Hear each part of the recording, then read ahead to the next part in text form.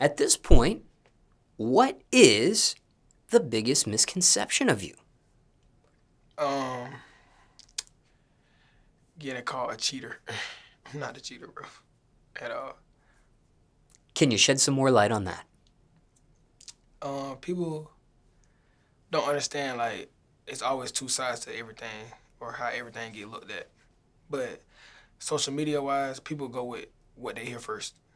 And see, me, I'm just not big on just overly saying what really happened. I just like this. I like for stuff just to go away. But that's probably my problem. But I'm not a cheater, bro. Things went down that wasn't said and still haven't been said to lead up to me doing what I did. But I am wrong, though. And this is in reference to your relationship with Nette. Mm-hmm. And what's the current status between you two at this point? Just nothing right now. Not even following one another on social media? Mm-mm. Now, is there anything else you want to say in regards to that scenario there? Other than what's already been said, what's already been publicly addressed at this point? No. Just, probably my tell Lil JC that my boy still, for sure.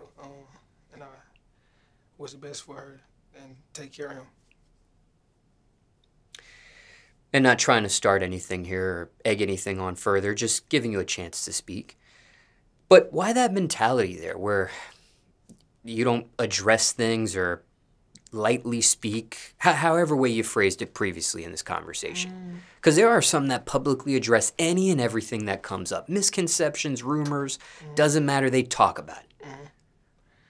I was always like that. Like, I just feel like I handle things on my own. So me doing what I'm doing now and stuff be happening, I don't really be speaking up.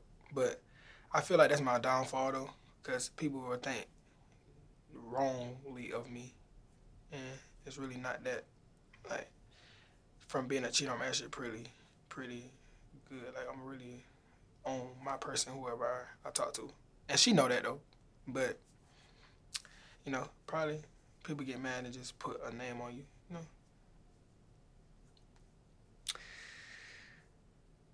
Now, asked you here about your biggest misconception. But what's maybe the craziest rumor that you've heard about yourself? Unless what we just talked about was it. You know, people be lying and saying, like, you do stuff with certain people. You know, that's a lie. Those big rumors that I won't be liking. Like, I like to clear them up right then and there. But it don't be going too far, so, because I clear them up. Probably a crash out.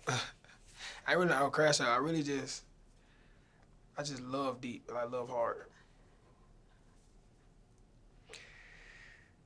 Now, is there a question you receive you dislike getting asked?